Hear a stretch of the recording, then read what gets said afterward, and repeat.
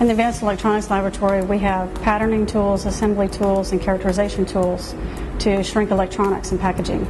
We make novel sensors and electronics to fit in unusual packages. The patterning tools we have include the laser micromachining tool, an electronic screen printer, and a direct write dispensing machine for printing electronics on unusually shaped surfaces.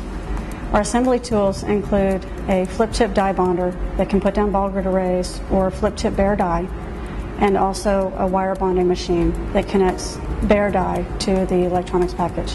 The characterization tools in the lab include the workhorse of the lab, which is the microprobe station. We also have an atomic force microscope, an optical profilometer, and an X-ray machine.